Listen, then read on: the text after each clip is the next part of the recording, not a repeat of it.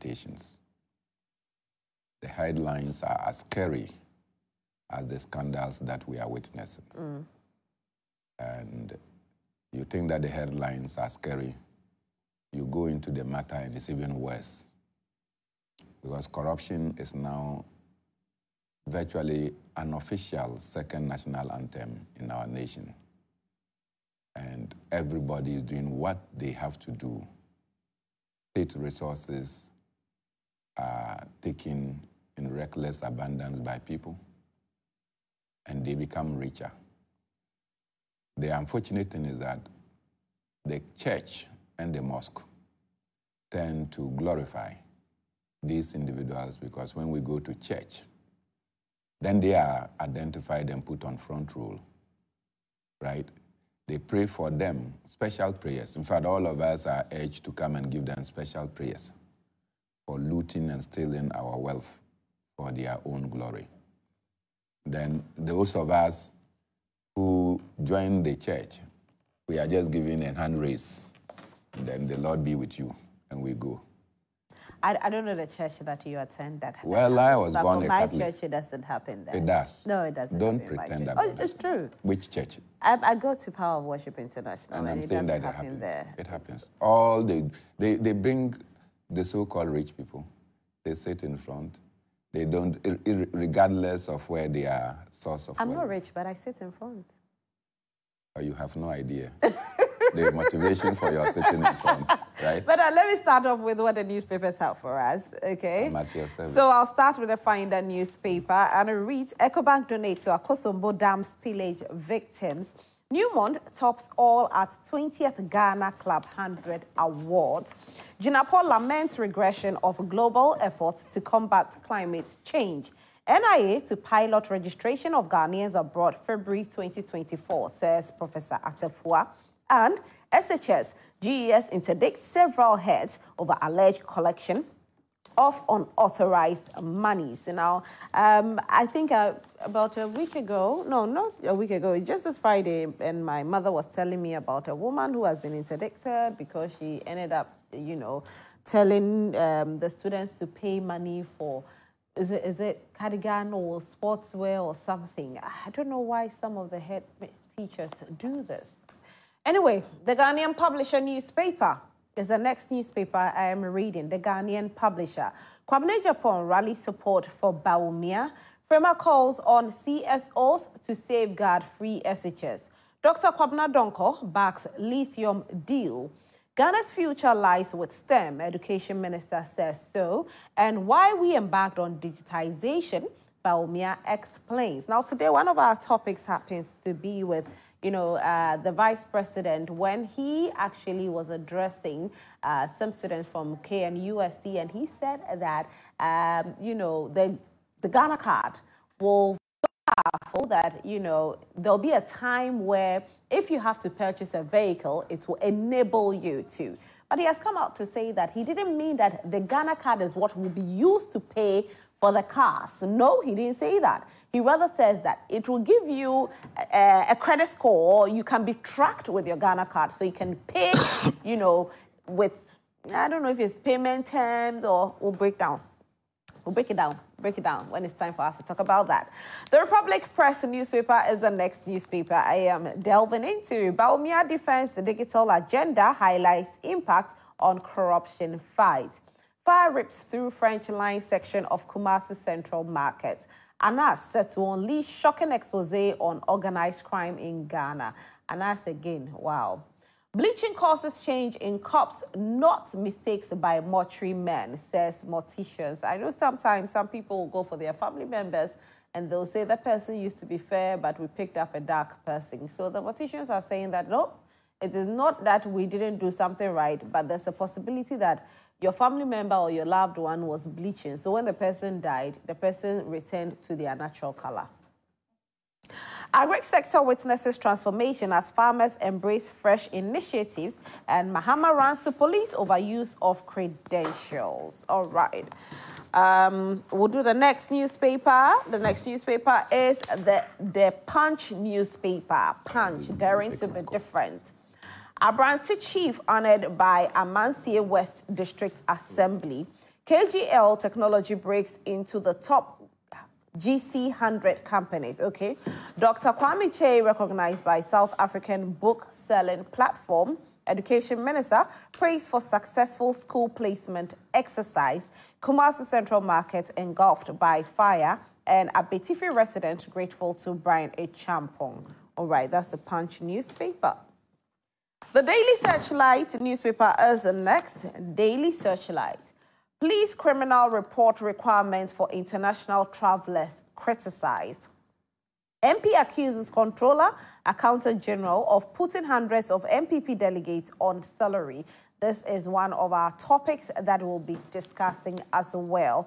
Ghana's lithium leap, a comparative look at African lithium mining agreements, and police criminal report requirements for international travelers criticized. Okay, so I don't know who is criticizing it, but is it not a step in the right direction? If we want to get some sort of sanity in our system, where we are also offering visa on arrival, why not? There's nothing wrong with that anyway.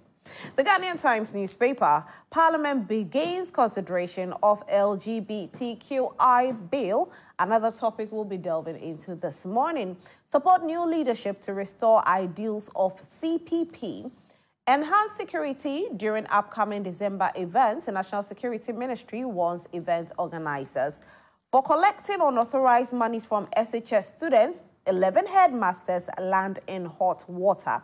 GES initiates investigations into their conduct. And court jails man 12 months for 50,000 Ghana cedis theft. The Daily Guide newspaper is the next newspaper. KGL breaks into top 100 companies. Equiapem chiefs root for Sami Awuku. Controller, Accountant General debunks false claims. We've made progress in formalizing economy, says Dr. Mahmoud Baumia. And 10 SHS heads in trouble over Borla tracksuit petrol fees. Yes, I said it. It was the tracksuits I was talking about. Can you imagine? So they charge the parents to pay for Borla, to pay for tracksuit, to pay for petrol. Wow. Some entertainment stories here. People reached out for threesome with my wife, says Harold Amenya, okay? 2023 Eastern Music Awards held in Koforidua. Nigerians hate me, says Benna Boy. And that will be all for the Daily Guide newspaper. So, we are ready and poised for the conversation this morning. We hope that you at home, you are poised for this conversation as well as we delve into what our topics have for us. Now, there's another thing that's actually we've been talking about. It happens to do with the fuel, the contaminated fuel. I was telling Bernard, and Bernard was quite surprised. He was asking me, are you sure that this is actually happening? Well, let me welcome Honorable as he's taking a seat. Good morning, Honorable. Good morning. How are you? I'm blessed, and you? I'm fine, thank you. It's good to have you. Bernard was asking of you just before you came. Oh, really? Yeah, he was your campaign manager, so he was asking. But he refused to come on the field on election day. Yes. So it's on suspension, just like the CPP, National Executive. We are both on suspension.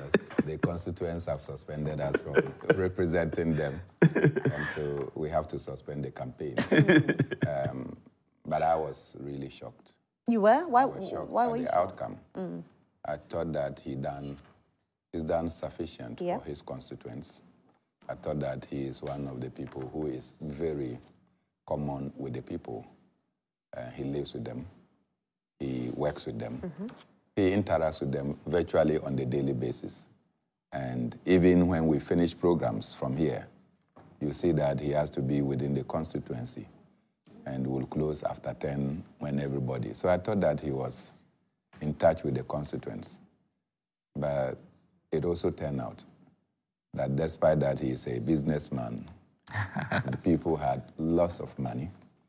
And instead of allowing ideas to prevail, money prevailed. And you know that it prevailed in most of the constituencies. That's the issue. And so it was the highest bidder that won. And particularly if you look at the trend, it's like those who are proximate to the vice president and the presidency.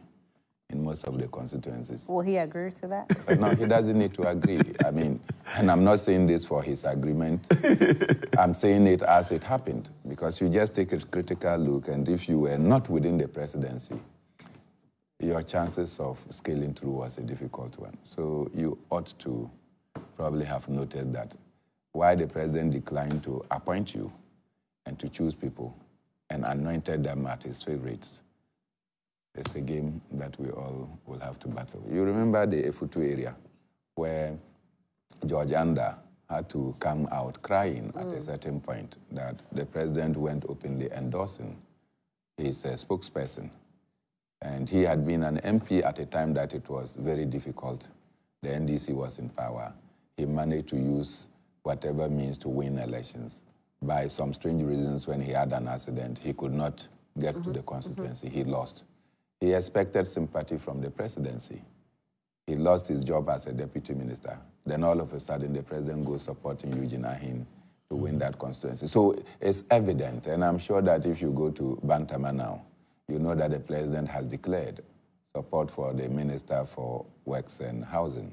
Asenso. Meanwhile, every other member of the party is your person. So for you to be making such declarations tells that, look, this is a very divisive president. This is a very partisan. Henry, who actually, contested, is not saying all of these things. So, Henry, but he doesn't need to say. I mean, you are speaking on his behalf. I'm not speaking for him. Okay. Not for him. I'm speaking what it is, and I think that we are in the house. We are children of one father, and the father decides that no, one person deserves to do something, and the rest of us are not competent. It brings division. The day that our father will not be there, you think that we can rally support for each other. And I think that, look, fairness and fair grounds is required, and the president must be measured in the kind of endorsements that he's making. Anyway, Harry, how are you, though? So, sorry, bro. Sorry. I've changed my name to Henry from Eben to... Eben. Forgive me. We have to investigate who is Henry. I know. Last week you were not here. Her co-host was on crash with a baboon. And so today she's crashing on a Henry. We have to find out. I agree. Eben, how are you? Forgive me, okay? Forgive me. How are you? I'm very fine. Let me take the opportunity to thank you all for your support and the advice during the primaries. Just as Bernard have already said, we have been with the people for a very long time. Their problems, their challenges are ours. But they thought this time around, you have done your best, and therefore let's give opportunity to someone else as well.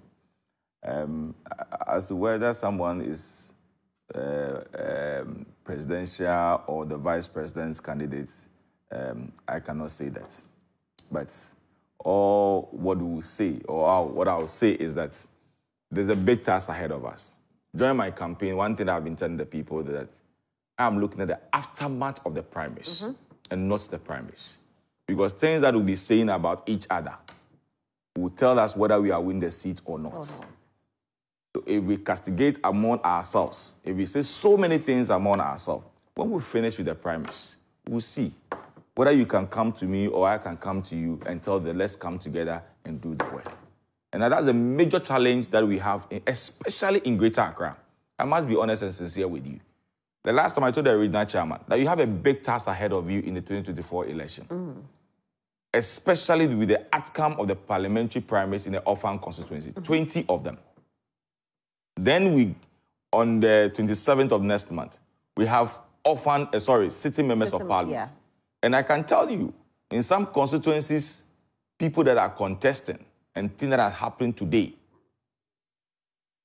I hope and believe that when we finish, we'll be able to rally everybody behind for the task ahead of us in 2024. Because I don't think that the NDC will sit down on our roof to see that, we'll take all the 34 constituencies in Greater Accra. Neither will they sit down.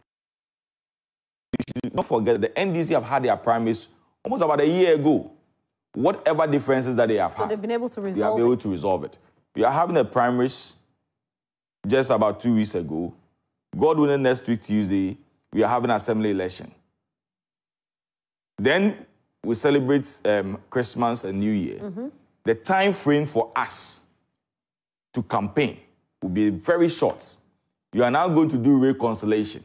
You are now going to call people, for people to come and apologize. Yesterday, Roselyn, yesterday I had an opportunity. I went to church with my party people to thank God.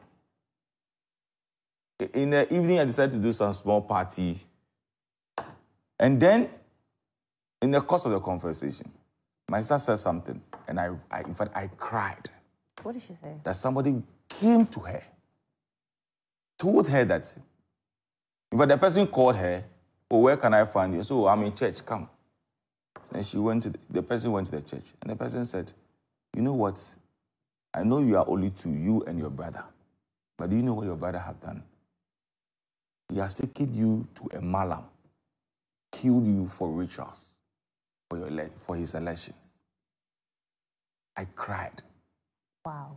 To that extent. That's how they are defaming people? To that extent. Because of elections. Somebody said, me, I have killed somebody, cut the person's head, cut the legs and the hands, and then buried it in my house, and took the body to Amasaman, and buried there, and bought a motorbike to the Amasaman chief to protect the body that I put there. So when you finish with this, can you come to me? Can you come and tell a Medra to accompany you for a campaign? You cannot. So I've been telling them that the aftermath is very important and not the election that we are going to have.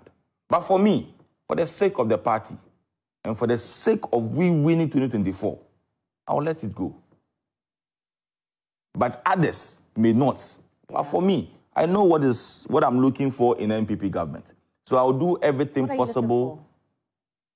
I'm looking for MPP to break the 8.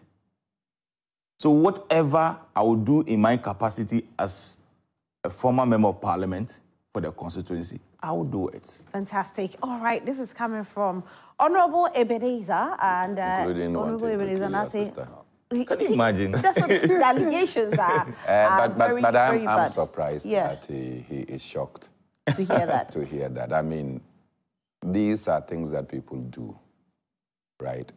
And so once they are seeking power, they stop at nothing. In fact, there is a common saying in our language that they will sell their parents in order to win political power.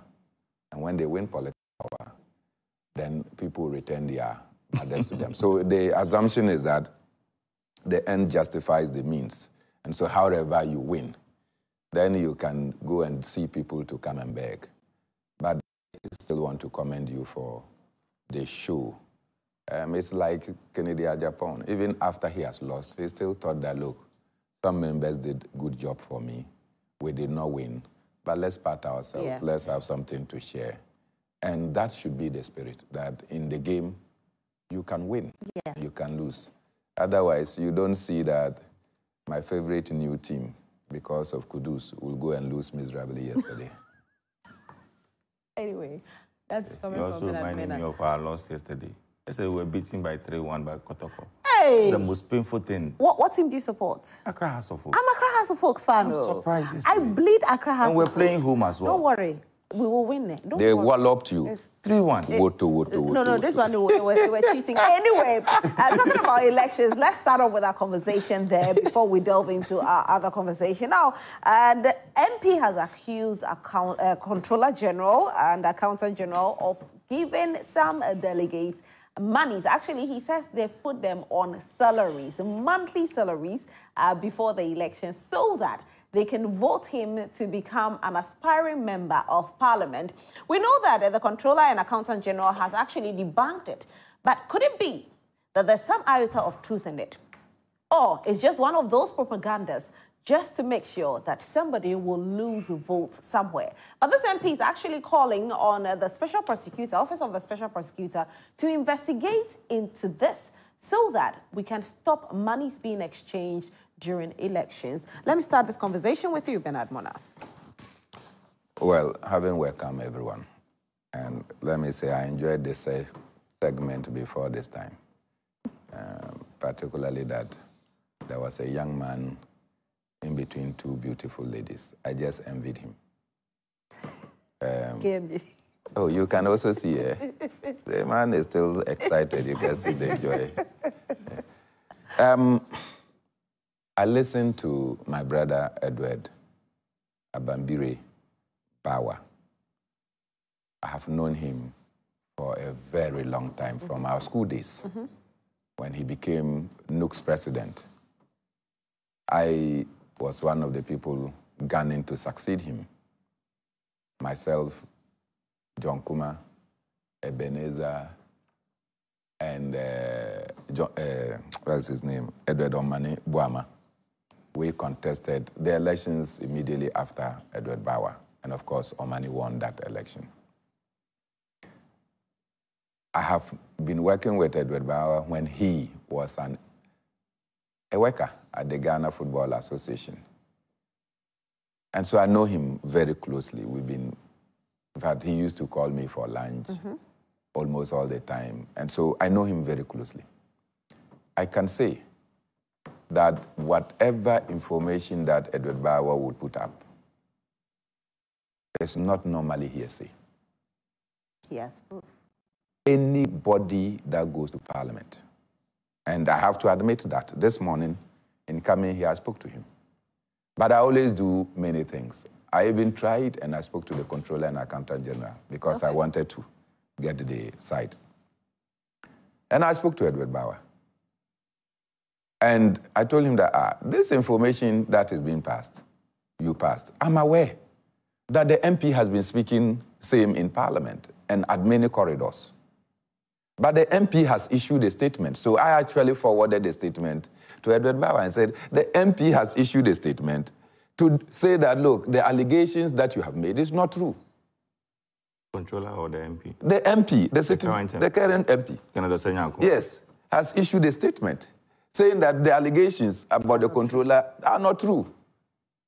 And that there is no one on salary, no delegate is on salary. And yet the same MP has been excited soon after Edward Bawa made the statement. Politics, No, I don't even want to say the kind of things he might have said to Edward Bawa immediately after the show. Then you go and issue a statement to say, no. People are not on salary. In any case, Edward Bawa did not even say that they are on government payroll. So if my good brother has money and decides that he's going to support people in whatever form, why not? He is a businessman. He has his farms. If people are on his farm, they will be on salary. When you have your businesses, are people not on salary? They are on stipends. So somebody come and say, oh, I'm working for this man and I am on salary. Does that mean that the person necessarily is a delegate?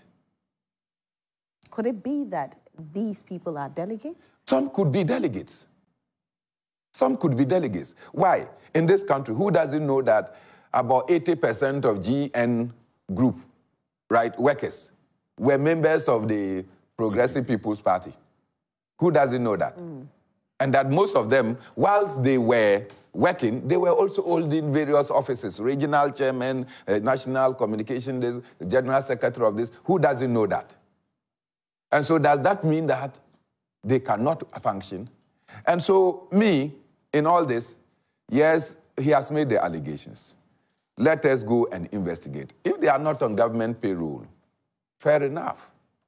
Controller is free to go and do his job. And indeed, he has come to say that he cannot do that. I cannot see how he is going to put people on government payroll when they have not been offered employment by any institution. In any case, he doesn't even put the people on the payroll. The people are put on the payroll, and his duty is just to pay them. So Ministry of Health will employ, Ministry of Education will employ. Then his duty is that payments have come. Look, we have gone through, we have ratified that these persons should be paid, and you paid. So I don't think that there's a problem there as to putting them directly on government payroll. But it is the hypocrisy of the MP. That's what you have. But then we also talk about vote buying. Yes, there cannot be doubt about vote buying. See, why? I just finished speaking about the what's the name of the Aboso? What's the name of the constituency? Your constituency? Ablekuma Central. That's why the highest bidder won. So the highest bidder meaning that the person Yeah. had some votes by? Yeah, of course. Last week, when I was here, you were playing videos. Yes, we played videos. It was not me. It was you who went to capture people. And the OSP subsequently said, these people who are only recipients and not the givers, they are not arresting the givers. They are arresting the recipients that come. And they, even in those videos, they indicated who and who gave them the money. So, my constituency. That's my constituency. That's your constituency, eh? Yeah.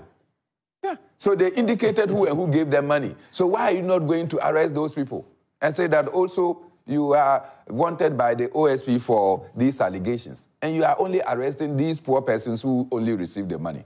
So yes, vote buying is something that we must all decry. And if you don't work at it, I can tell you, look, we sit down and then all of a sudden, people even from other political parties have to go and see this person, go and see this person. And then we are picking all the signal. I am terrified that, look, the over-monetization of our democracy simply means that democracy will collapse. Now you know what? No, tell us. Let me tell you.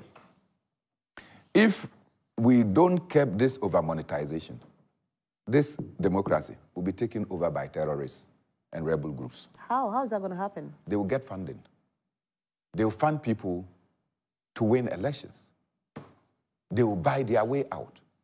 Criminals, drug barons, money launderers will find a way to take over the system. And when they take over the system, they get security. So your defense will be in their control. Your interior will be in their control. Your foreign affairs will be in their control. They will take the commanding heights of your economy. You are doomed as a democratic country. And so we must not take these things lightly. And I don't think that is light. So I think that Nyako, the kind of game he wants to play, you go around everywhere talking about controller has put people on salary. When an MP also go and says it, then you somersault, call the MP to thank the MP, and then you issue a statement at the blind side of everybody to say that it is not true. Are you the controller? Could it be that he's been coerced to do that for the safety of the party? Well, he won against the former, a former MP, right? He won, and that former MP was a brother to the current controller and accountant general. But even controller himself has contested in the same constituency with the brother. Yeah. And the brother won. Yes. And when the brother won in 2008, 2013. And then Kennedy contested with the brother and won in 2020, the next primary, which is 2015. Yeah. Yes. And so there's nothing wrong with being contested. This thing about trying to blackmail somebody, using people, making pronouncements, then all of a sudden you turn around. I'm sure that it will not be long. You hear that the controller also wanted to sacrifice his sister to become an MP. The allegations. But they did that to Eben. Yeah. This is what Edward Bauer said. He said, currently, as we sit on live radio, we know the current sitting controller and accountant general, Kwesi Kwenim Bosompem, is vying to contest one of the seats in the central region. Every delegate has been put on salary. Now, he made emphasis on every delegate has been put on salary, and he has been doing that for about 2 years. So for the past 2 years, it's alleged that they've been receiving salaries.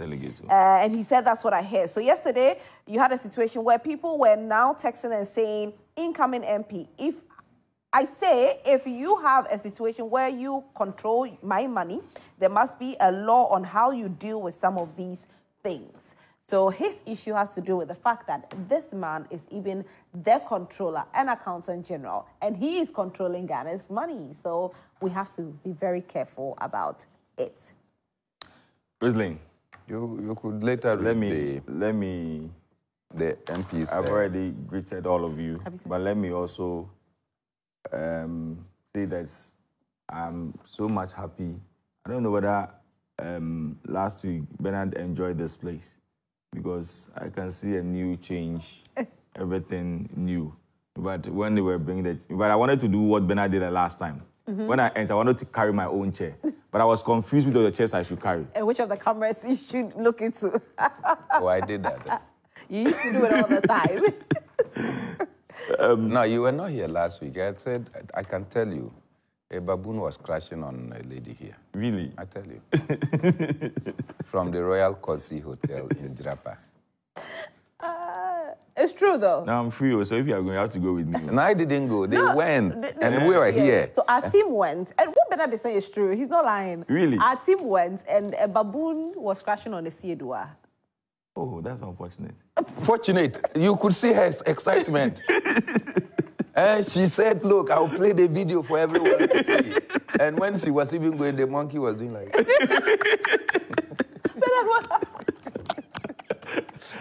Anyway, Amen, please take your point. In fact, I watched Bauer on Saturday on TV3. But when he was making that statement, I was like, what is really happening? Because I'm looking at the caliber of the controller and accountant general. Mm-hmm. That if it's contesting, which I know and I've heard, and not that I have heard, but I've even had a confrontation with him, that he have even confirmed to me, yes, he's going to run. So I know he's running. But to that extent of putting delegates on salary, and in the first place, he's not contesting the central region. It's in the eastern region. Mm-hmm. I came straight do, and that's my wife's hometown too. Okay. So, if controller decided to run as a parliamentary candidate, which he has done, he has run there before. Right. In fact, he ran the constituency with his own brother, his elder brother. The two of them went for primaries, and the brother won. It was later that Kennedy Osanyaku came in. But Bauer never mentioned Kennedy Osanyaku's name. Yeah. No, he didn't. That maybe he has put this thing out there. That's all. But you know, we are doing politics. And that's what Bernard rightly said. People will be saying things and will be hiding behind people and be saying all manner of things. But the point of the matter is that if indeed controller has put people on the payroll, are they working for him to become a parliamentary candidate, or they are working for him in his company or whatever he has, or he has just put them on salary that he's been paying them every month without doing any work for him? But listening to what he said, how can you put all delegates on salary? Oh. Roselyn, it's quite alarming, isn't it? All delegates, 2 years. I went to a funeral in the same eastern region.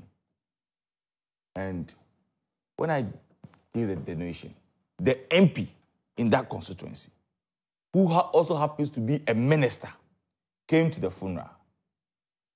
What I gave, the same amount of money he shared to all the funerals that were happening on that day. Assuming I give 1,000 Ghana cedis. Mm-hmm. When he came, they have about 7 or 8 funerals on the funeral ground. Everybody 200, everybody 300, everybody 50 Ghana. So when he came back and sat beside me, I said, my brother, so your place, is that how you give donation? You can't give 200 and 100 Ghana in a crowd. They say, hey, Masa, wait, stop there. Here, we don't give big money. So, okay.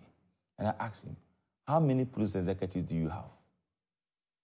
As of 2016, he has less than 300 delegates. So if he's... In fact, currently, as I'm speaking with you, if I'm not mistaken, the deputy, the chief whip of the NDC, what is his name? Agboja. Mm-hmm. As of 2020, he have 38 polling stations. So if they have the same 38 polling stations in Adakru for MPP, multiply 5 times 38 people. That's the total number of delegates. Less than 200. But now it's more. For the MPP. Yes. For the MPP. Because the NDC, they have about 9 or 11 at the branch. But we have only 5. So in effect, what you're saying is that if the delegates are 400 and looking at the area, he can be giving them maybe 100 cedis each every month. Is that what you're saying? Yes. And it will still be enough. Even if you give them 50 Ghana card, the people will even appreciate it. Because of the area. Because of the area. But as Bernard rightly said, we need to investigate it. Is it true that he has put them on salary? Is it true that they have put them whether on government salary or not? And if you have put them on government salary, how was he able to put them on government salary? In what category did they find themselves? Are they teachers? Are they doctors? Are they whatever? Because you cannot just put people on government salary without being government workers. So if they are being put on controller salary, then controller have questions to answer. What if they have been put on his personal salary, not controller salary? If, I don't know whether it is true, but I'm doing my own investigations. I'm told that I have about 3 or 4 people who also been paying their delegates.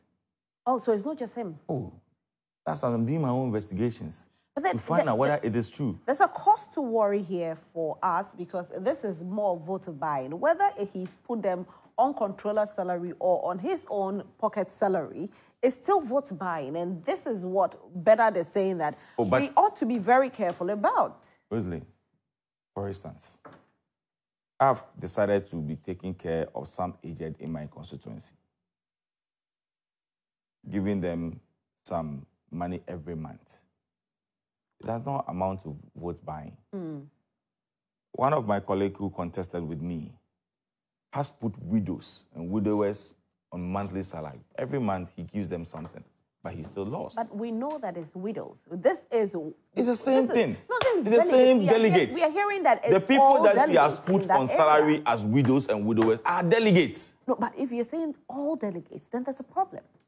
2 years. I'll be extremely surprised if controller can put all delegates on salary.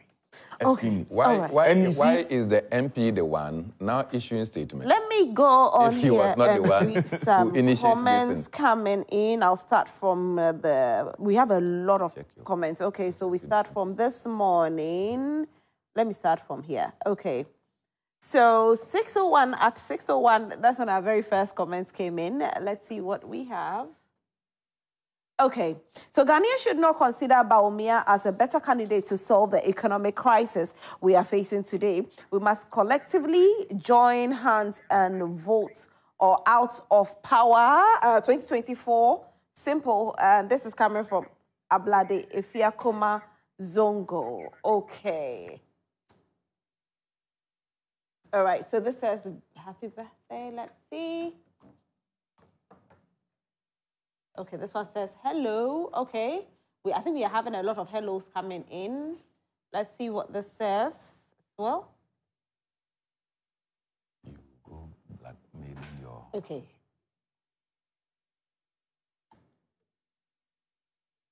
All right, so this one says, hello, Joy. Okay, hello to you.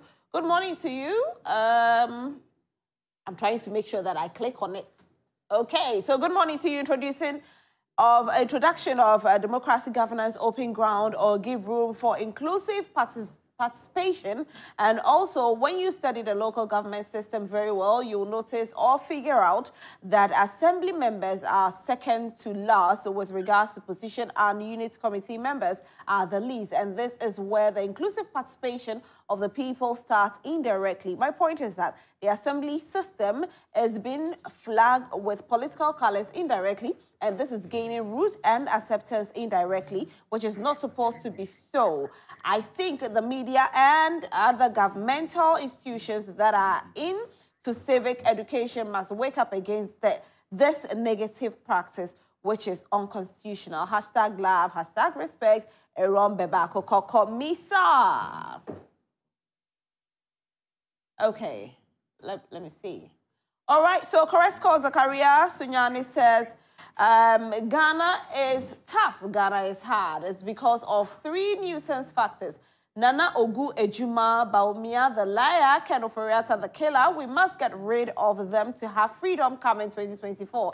MPP is a scam. I wonder what incompetent Bawumia is going to tell Ghanaians what his vision is and how it's going to be implemented. If he has no policy, stop criticizing Mahama 24 hours economy. It's feasible, it will happen. So it is not possible in vacuum as visionless Bawumia touted. Mahama is winning 2024. The mess they've created, no way. 2024 elections is do or die, no cost. Ghanaian delegates, you know better. Vote, vote, Mahama, vote. NDC greetings, Alhaji Al-Hassan, Mayanka, Regional Communications Officer, Charles Akowa Bono. Okay, Baumia is always accused JDM about 24-hour economy that will change the life of young Ghanaians and bring development as well. Baumia should bring his policies for Ghanaians compared to two of them and choose the candidate. All right. Okay, Amma Abdul Bashir from please, I want to tell my brother that they should stop worrying themselves because it's not going to be easy for them at all come 2024. Okay, Roselyn, I like you always. I like to see before I step out. Odro mentions so thanks. Okay, thank you so much for liking me. And thank you for supporting all the time. All right.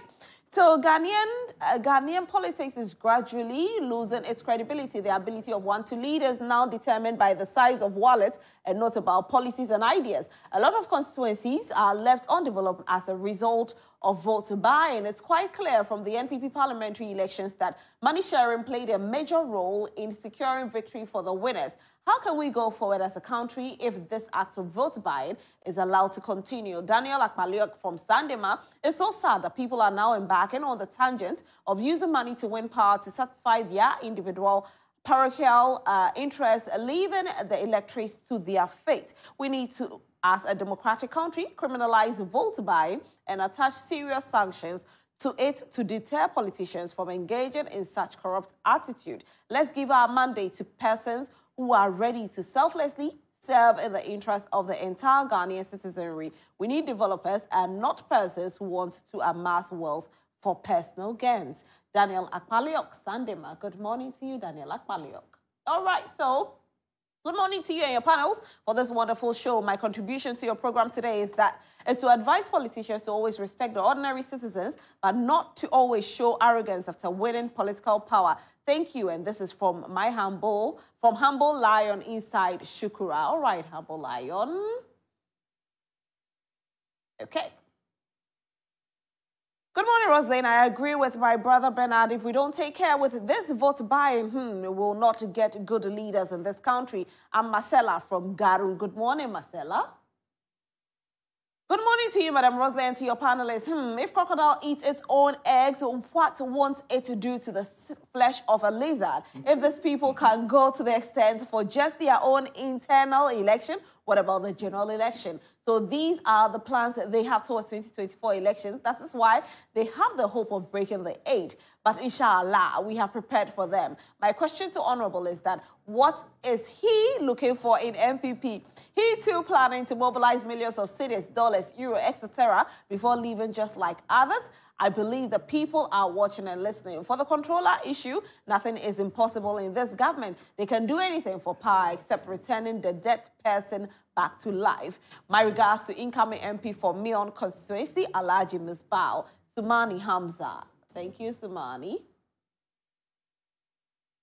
The OSP must not target government appointees. He might not win any case. He should rather target the government institutions. Justice Insurer from SBS Technology, Ghana. Okay, so... Hi, Rose. Tell the NPP spin doctors that Ghanaians will never make another mistake to vote for scammers to break the 8, either after their massive failure, economic mismanagement, abuse of power, brutalities, human rights abuse, untold hardship, massive corruption, plutocracy, nepotism, and the destruction of our institutions and water bodies. NPP, never again, because workers are still suffering. Nurses and doctors are suffering. Teachers and lecturers are suffering. And pensioners are suffering with a haircut by this wicked and insensitive regime. Hey, our messages are a lot too. Okay, so controller itself is corrupt with ghost names. No wonder they'll put people's salary. Good morning, Evans Elembele. All right, Evans, thank you so much. Good morning to you and your panelists on the show. I'm really happy about Mr. Bernard's submission today. Bernard, you're getting a lot of fans.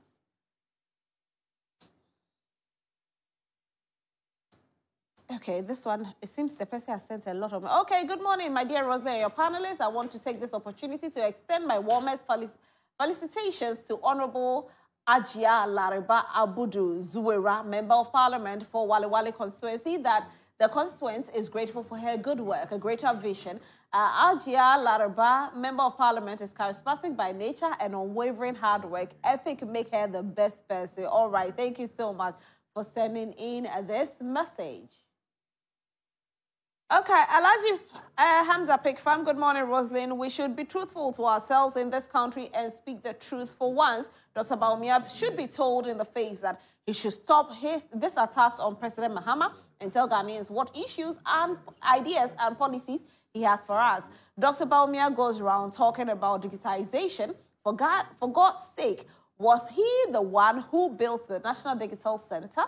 He came to meet the National Digital Center, so he should give credit to President Mahama. Dr. Bawumia goes around saying he's going to provide Ghanaians with blue economy. He should tell us the meaning of blue economy. Roselyn, can you believe Dr. Bawumia went to Yendi and told the overlord of Dagbon that the NPP will provide air trips for the good people of Yendi? This is an insult to the overlord of Dagbon and the good people of the North. I am particularly happy because the 2024 elections is going to be on trustworthy experience and competence. All right, I think that will be all for now, so we can continue with our discussion, and we have a lot in store as well. So we move on to our next topic. Let's move on to our next topic, and it's to do with the passage of the LGBTQI bill. We know one man who has been championing it is Honorable Sam George. He's been championing it. He's been saying that it ought to be passed. Now, when we come to Africa, a country like Uganda has criminalized it. A country like Kenya has actually passed the bill, however, is a little liberal because they are allowed to form the groups, but you cannot practice any form of gayism or lesbianism in public domain. Neither can they marry. When you look at certain African countries who have legalized this bill, it's actually a few. But a lot of Africans are calling on their countries to make sure that the bill is passed, and Ghana is one of them.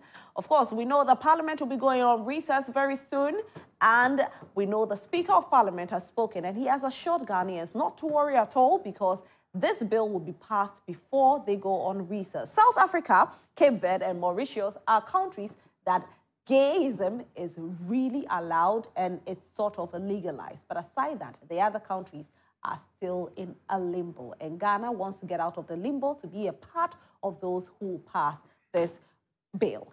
Will it be passed before recess? We don't know. But definitely, my guests have their opinions as well. So let me start this with you, Ebenezer. Roselyn, I think I listened to the speaker somewhere last week because there has been a debate on this passage of the bill. And I heard the speaker very well saying that he will ensure that they will do everything possible to pass the bill. I have listened to speaker on several occasions on this matter. And it informs me that he has already taken a stance on this bill issue. A stand that he has condemned it on numerous occasions that he had opportunity to talk about the bill, that he is not in support of it. I don't think that any sensible human being living on this earth in this country of ours will support this bill.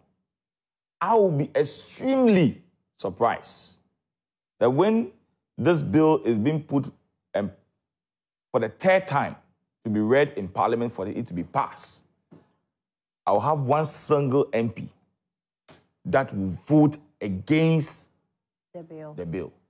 I'll be surprised.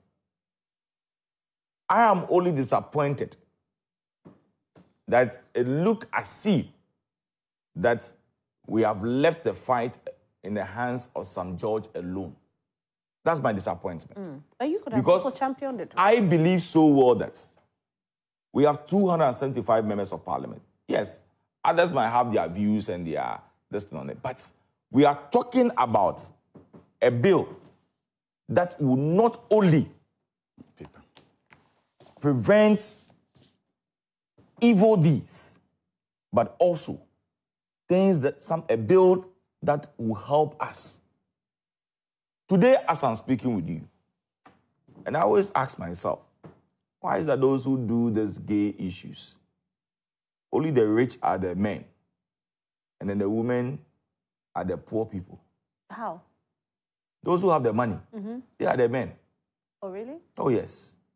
And those who don't have the money are the women. Oh, you mean the top and the bottom? Yes. Oh, so the poor are the bottom and the top are the rich. Okay. Right name. I see. And then at the end of the day, they suffered.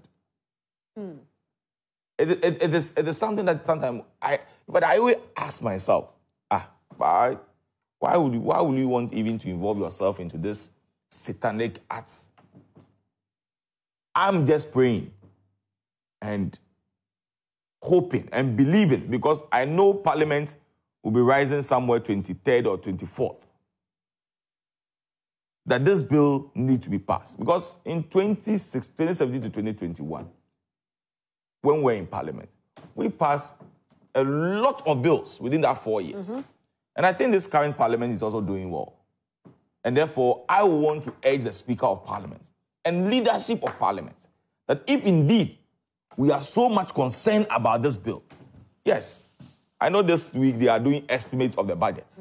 When they are done with it, this should be one of the priority of Parliament to ensure, to make sure that we pass this bill. There are other bills that people are also calling on it. But I think that this is the most important one, because this is what Ghanaians are talking about it. Clergymen are talking about it. Even the Islamic community are even talking about it. The president said it will not be under his watch to see legalizing gay in this constituency. Sorry, in this country. Yeah. Former President Mills, may he so rest in peace, speak against it. John Mahama have done same. So if we have these three leaders of ours who have all not in support of it, and who have been president and current president, I don't see why we cannot pass the bill. In fact, I met Sam George, and we're talking about this bill. And he said something that, in fact, I was really, really disturbed about it. That because of the champion of this bill, it nearly even cost him in his primaries. Because there were people supporting the person that he is contesting with. And just as Bernard said, that if care is not taken, it will get to a point in this country of ours. You can only get a political position when you associate yourself with certain group of people. But Ebenezer, I like that you're saying that you don't think there should even be one person against it. But let's not forget that just last week, we saw Honorable Sam George very angry and saying that the majority in Parliament were the ones obstructing the passing of this bill. So who are the majority in Parliament that are obstructing it? Because obviously, if everybody is in agreement, why the wait? Why the back and forth? Why hasn't it been passed? If he says that majority, as you rightly say, you could not even mention anybody's name. And I don't think that the majority can prevent the Speaker from passing this bill. The only thing the majority can do is to work out if the bill is being put before them. And I'll be surprised that if this bill is brought to Parliament for the passage, majority will work out or they'll not even show their support. You should not forget that the chairman for the committee is a majority member. So I'll be extremely surprised about it. I just want to urge, that's why I'm appealing to the Speaker and leadership, because whatever will be discussed during the week is being discussed by the Speaker and leadership of the Parliament. So therefore, it should be at the business committee for them to discuss, look, this week we are doing budget. We have finished, we have passed the budget. We are doing estimates. Estimates will not take more than, 3-4 days to pass estimates. Well, I think there are people out there who also have, their thought on this bill is that it's so criminalized to the extent that if you are caught, you can face a death penalty, that some countries actually go through, but it's not so in Ghana here. What it is to do is to make sure that we restore family values, and also we have proper sexual, you know, what's the right word to use?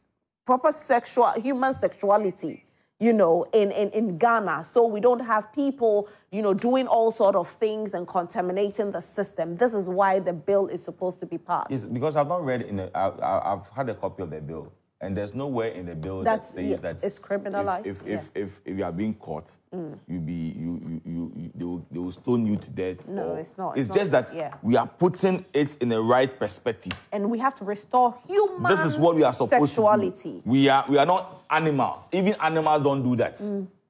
So this is what we have to. Just as Bernard said, that somebody was enjoying herself when he went to the hometown. Anyway, let me bring Bernard into the conversation. Bernard. First, I think it's important to look at it that either the media or the promoters of the media are getting the bill wrong. The bill before Parliament is proper human sexual rights and Ghanaian family values bill. Yeah. That is the bill before Parliament. For how anyone could caricature that to mean it's anti-LGBT bill is the imagination of that person. Because when this bill is passed into law, and anybody comes to this country and is looking for anti-LGBT, or even you go in search of anti-LGBT act, you won't get it. You will not get it. And so it's important to situate it that it is proper human sexual rights and Ghanaian family values. Now, what is proper human sexual rights? That a man has sexual intercourse with a woman, or a woman has sexual intercourse with a man. It is improper for a man to remove your penis and thrust in the anus of another man. For a woman to use your vagina running on another woman's vagina. This is not normal. Is it demonic? I cannot talk about the demonic nature, but I'm telling you that have you ever heard that a vagina and a vagina has produced a baby before? Or a penis and a penis have produced a baby before? What it means is that it's not right. And so if people are engaged in it, they have a mental and a psychological problem. And when you have a problem, you treat that problem. We can have compassion for such people who are awkward and doesn't understand. Why? There are many people, and I have encountered people. Look, there are women that walk from the time that they became adolescent to over 40. And no man has been able to look at them and say, you look beautiful. Can you be my girlfriend or something? They've not heard that word before. No one has said to them, I love you. So it gives them the impression that, no, something is wrong with them. There are men who are timid to the core, that, Roselyn, if they admire you, they cannot say it. And so they become queer. It's an abnormality that requires treatment. So how do you treat such people? There are facilities, right? You have the Moses Fo, Amonin, Wilson, Emmanuel Wilson Jr. and co. They have constituted themselves. We have the counselors. We have the psychologists. They have a way to tune people to proper human rights, sexual rights. It is abominable for anyone to get up and say that a man is going to have sex with another man, and that is their right. So grant them their right, legalize it for them. Where is this nonsense coming from? Where is this nonsense coming from? And that nonsense is coming from the West. The same West will not allow you to be polygamous, which is part of the Ghanaian family value system. The polygamy, right?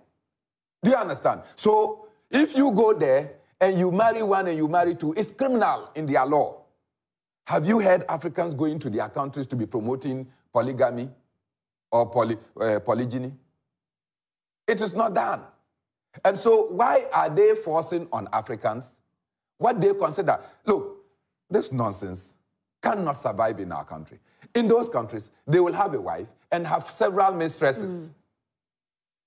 But you understand? Here we are talking about, look, I cannot, and I'm surprised. Look, you said Sam George did not mention him. Sam George mentioned the chairman of the committee. He mentioned Anyimado and saying that Anyimado is deliberately frustrating the efforts and that everything has been done. And Anyimado is the one that is frustrating their efforts. So he mentioned, and Anyimado came out to respond that if they want to do it that way, the bill will not see the day of light. But I can assure him this bill will be passed.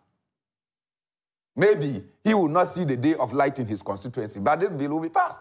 Because everybody in his constituency are excited that we are going to pass a law about proper human sexuality right or sexual right and Ghanaian family values. And you say that you will not allow this bill to be passed on your partisan lenses. It will not. I have heard Apenyo Markins and said that listen to the Catholic Church. The Catholic Church is of the opinion that I have. That look, these people, we should look at them with compassion. There's something that is wrong with them. Just as we look at those who are mentally derailed in society with compassion, and we give them a certain care. So these people are not normal. So we should give them a certain care. We should give them care. In fact, when we identify them, move them to psychologists, move them to the hospitals.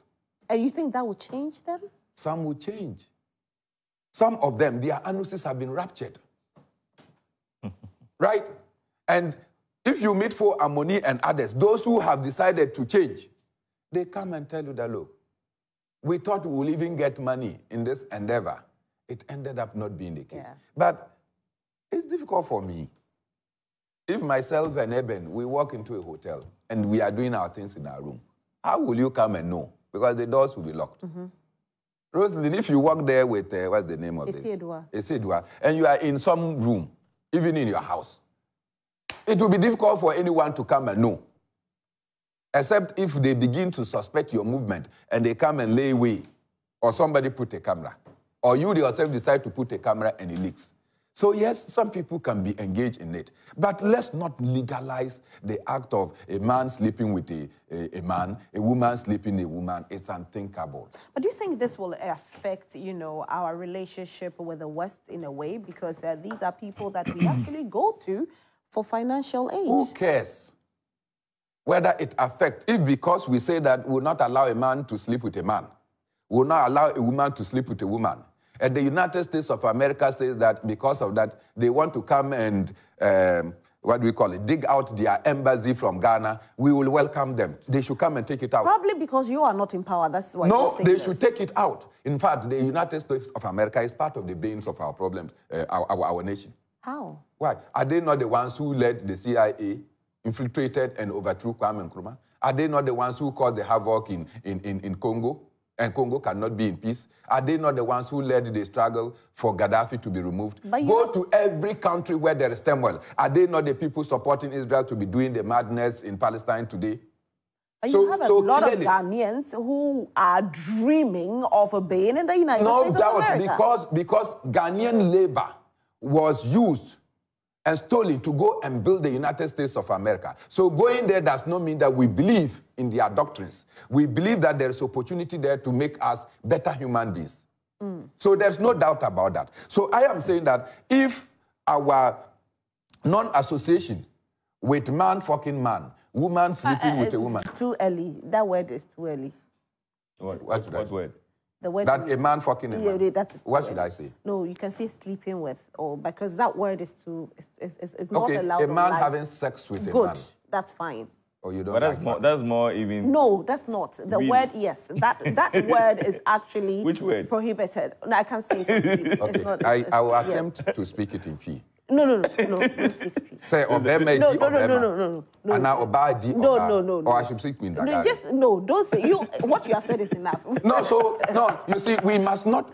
You see, where I stand, we must not try to Yeah, but that particular word is not said anywhere. It's a curse. I have said it's termed as a curse. Yes. Oh, yes. So I'm cursing those people. Not as a curse, as in you are cursing them, but it's a curse word. So that when you go to fuck something, a man is fucking a man. Mornah, you can't say that on live television. I have said it. I have said it. And it is I take responsibility for it, not you. I know, but I mean that, okay. So if they are suing, I am telling them that I am Nobody is suing, but so, it's... But I'm saying that, why do you want to, like, you know... You're not sugarcoating, but when you said that having sex, it's fine to use that word. That is not a swear word. This is a swear word, so let's not use that word. That's Is it imaginable that a woman will go and be sleeping with a woman? So... Is it imaginable that a man will be sleeping with a man, as you want me to use? Yes, it's wrong like that. That alone should tell you that there is some abnormality. And no one should want to legitimize abnormality as a right. Right? If you come and tell me that, oh, these people are gays, recognize their right. Their right to do what? Anyway, let's see if we have some comments coming in. So, okay, let's see if we have some comments coming in, and then we quickly take the comments and we go on to our next topic. But so if it's not passed, what happens then? It will be passed. Okay. It's not an issue of it. It's a when it is passed. Because, you see, I didn't want to go to the tangent, but Eben even raised it. The president is double-tongued on this matter. In one breath, the president is saying that there is not enough mobilization to lead to the passage of this. He even goes to say that, look, women voting was seen as an abominable thing. Blacks voting was seen as an abominable thing. But because there was sufficient galvanization, look at the comparison the president is making. It led to the rights of these people. And that if there is sufficient mobilization, this will become a right in the president's dream. The president then somersaults. After he has gone to say this internationally, he comes to say that not under his watch. Anyway, so... And then when the vice president, Kamala Harris, came to Ghana, did you hear the president comments? It is some individuals who have taken this to parliament, and it is not the government. And that when they do their work, it will come to him. But this then brings me back to the question So that clearly, I this is a president who doesn't even want to sit and side with the people of Ghana. No, but let's also look at the relationship we have with the West, and that's what I And because of that, we must compromise our values for the Western values. No, but you see... Look, we will take what is right. They cannot teach us what is right. As a party we are learning, we cannot allow them to... If I'm getting it, you mean that we should not pass this because of the support we are getting from the I'm not saying that. I am saying that, you know, with regards to what Honorable Sam George said, that there are some members but who for are... correction, it's not only Sam George. There were about 7 members. Honorable Bejira, Honorable Ntim Fojua, Al-Hassan Sohini, I think Ablekuma. Ablekuma is not part. There are 7. Sam George. Francis Kautem. And then Sam George is probably the spokesperson. But there are many, there are about 7 of them. I'm saying that with and regards to what he's championing. Ellen Ntoso. Okay, but with what he's championing, and he's saying that, you know, it's not being passed because of certain people there. I'm saying, my question is, could it be that the fear of losing the kind of resources we get from the West is the reason why some of them are not willing for this bill to be passed? But I have not heard any... I will ask you that. I have not heard any of the members of parliament or government saying that because of the bill, support that we will be expecting from the Western world, we're not going to get it. Okay. It cannot be an option for us to pass to get a support, or we will not pass and we'll lose those support. I don't think that this will be an option. Okay. Roselyn. Yes. Be candid that you choose to go and have sex with a woman. No, I won't. Contrary to a man. No, I won't. Why? Because I don't like it. Because it's not normal. Anyway, let's see some messages coming in if we do. Okay. This one says, you're putting people's life into danger, showing their numbers on TV. Oh, really? Okay, we'll see what we can do, but I don't know how we are putting somebody's life into danger, but let's see. Okay, they want you to cut the message and leave their contacts away. Anyway, so if any more messages come in, we will... So let me advise the please. people that if you fear, don't do. If you do, don't fear. We are in a free country. Everybody can say what you want to say. Okay. And in saying so, you must not be under any... But of course, some people belong to some institutions. And they feel that they can be victimized if they are seen to be the ones giving out certain communications. So for instance, if somebody is in the military and wants to give a certain information, and the number is put out there, and they go and do investigations, and they find out the person, they will be treating the person in a manner that you will not know that it is the message that has caused it. And so probably you should safeguard them. Okay. Amisko Spelele Kaswa says, AKA Honorable Hawakumsin Twaso. Oh, fortunately, then it's quite difficult to read it like this, but okay, we'll see what we can do about it. Hopefully, okay, now it's fine. Why are some SHS head teachers want to sabotage our education system? In fact, charging unapproved fees is unacceptable, and I commend GS for their interdiction. In fact, the law must deal with them. #Free SHS has come to say regards to Honorable Mavis Hawakumse, MP Minister for Fisheries and Aquaculture Development. I love her, though. So you do, eh? I do. I love Hawakumse. That's nice. Anyway, so if any more messages come in, quickly, let's talk about our last topic and then we go, just briefly, or 5 minutes, where the Vice President has said that he was misinterpreted when he said that you can use your Ghana card. A time will come where you can use your Ghana card to aid in purchasing of a vehicle. He didn't say that will be your money for buying the car, but rather it will help with your credit score and it will help with tracking system so you can afford a car. But he says he's been misquoted. Bernard, you think he was misquoted? Before that, I am a product. I sit on this show because of education. So you want to talk a bit about it? A little bit. Okay. Just permit me a minute or so. I think that we must not be quick to want to punish. There is free SHS. But head teachers and schools are collapsing under the weight of heavy indebtedness. And so, what did they ask for? Try shoots. Borla money, trucks, what is Borla? Fees. Sanitation. These days, it is, look, people want to learn. And so you see that the school is dirty. They want to clear it. Or they have even taken the rubbish to one part. To take it away becomes a problem. And they cannot be living and staying with the stench. Government money is not forthcoming, and when it's coming, it's inadequate. Then these teachers or head teachers say, look, let's find a way to deal with it. And they say, we have introduced this. It is important that you come and look at the raison d'etre. What is the reason behind? Than to say that they cannot be. About 10 of them. If it is one, then you say it's an isolated case. This is not 10. It means that there is something that is not right somewhere. And that either we are pretending that we are doing free SHS, and these headmasters, some of them cannot even go to their schools. Because you go there and people come and they are chasing them for their monies, they are owing.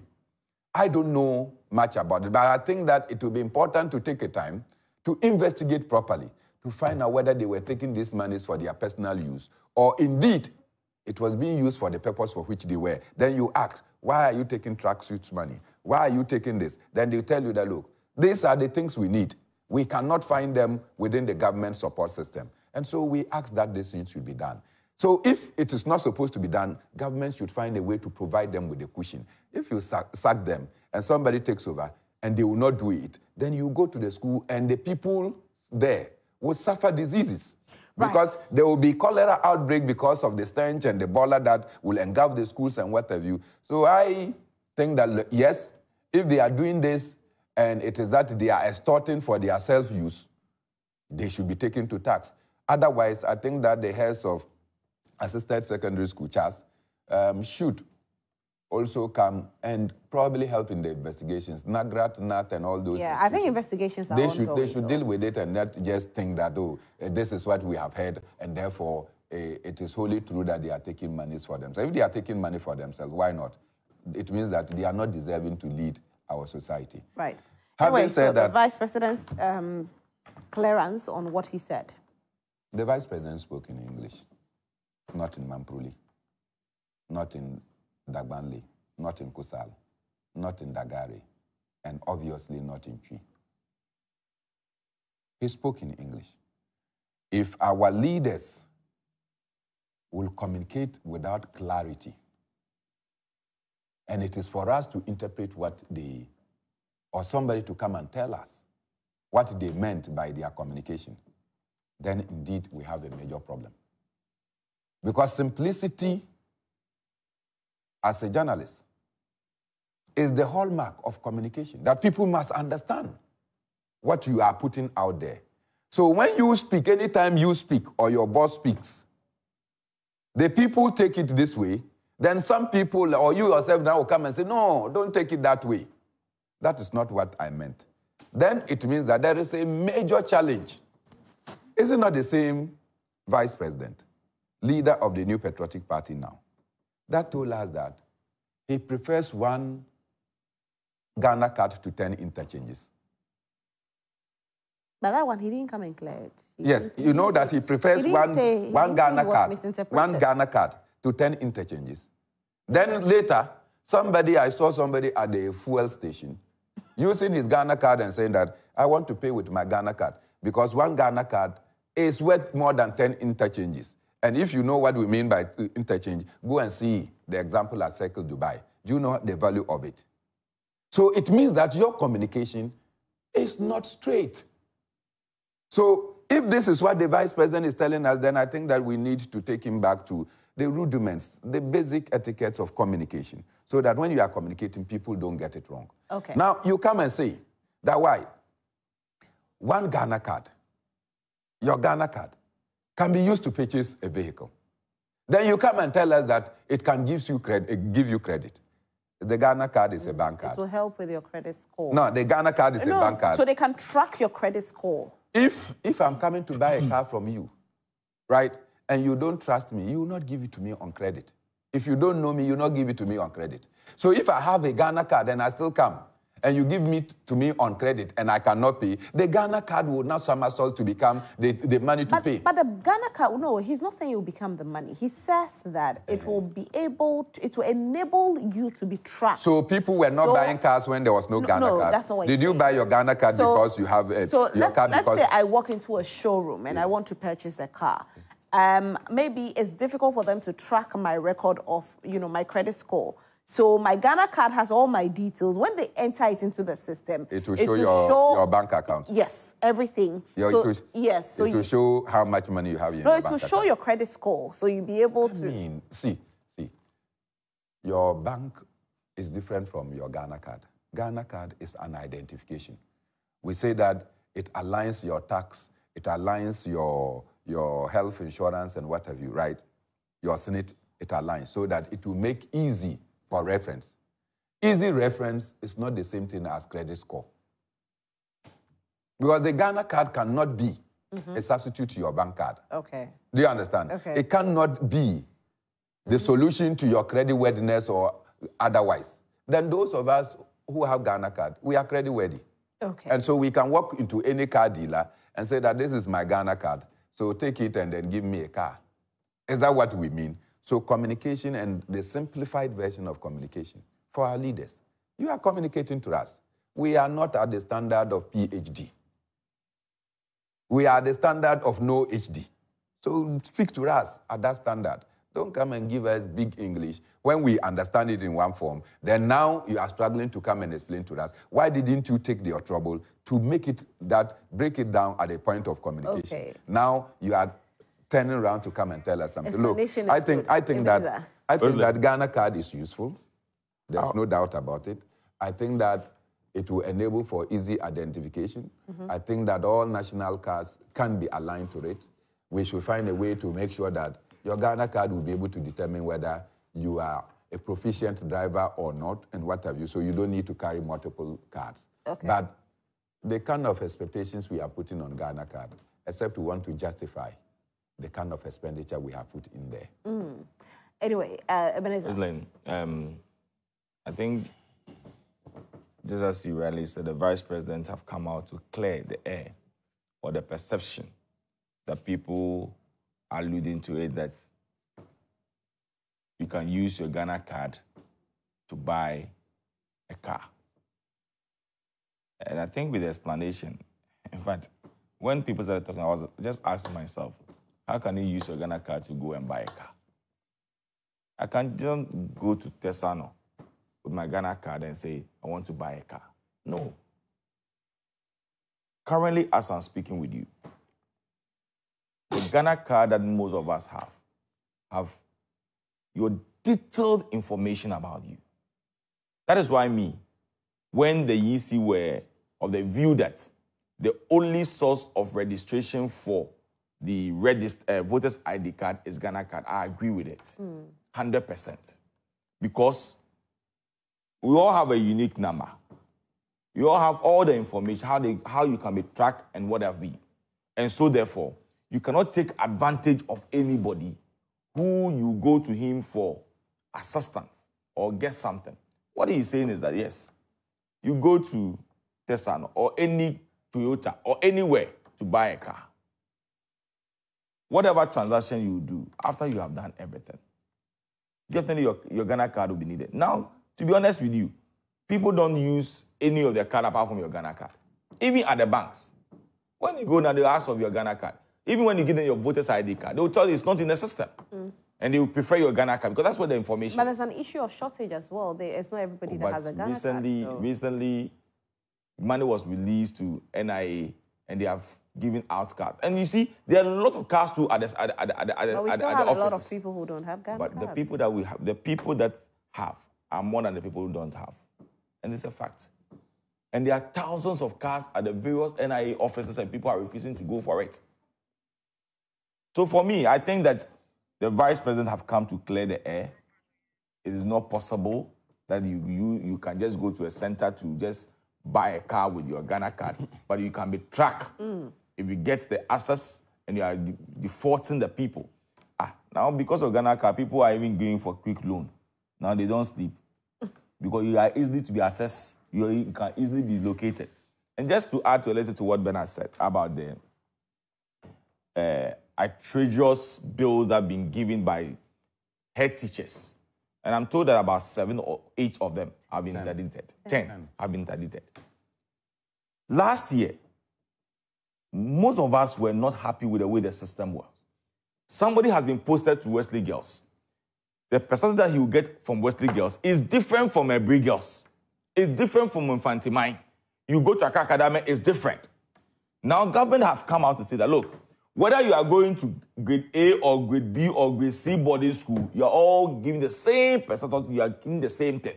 Yes, still, you have head teachers who also want to take advantage of the system and make sure that they get what they want. This is why investigations are ongoing. So definitely, you see, sometimes you need, when you do some of, I'm just hoping and praying that what is happening today will not read partisan nature in it.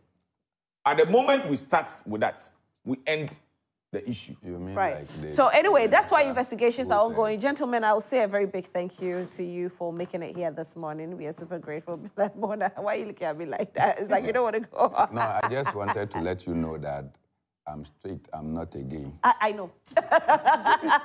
Bernard Mornah represented the PNC today. And actually, hopefully Bernard Mornah will become the flag bearer for the PNC very soon. Wow. Yeah. And of course, I see that you can be a competent running mate. You see you. And Honorable Ebenezer Nartey represented the NPP today. And so thank you so much, gentlemen, for being here today. Super grateful. My name is Roselyn Felli. This has been the News Flash segment. We have other conversations coming your way, and it's actually very interesting. We have women in business, and we'll have entertainment. But before all of that, it's what's trending with the Siedwa to stay.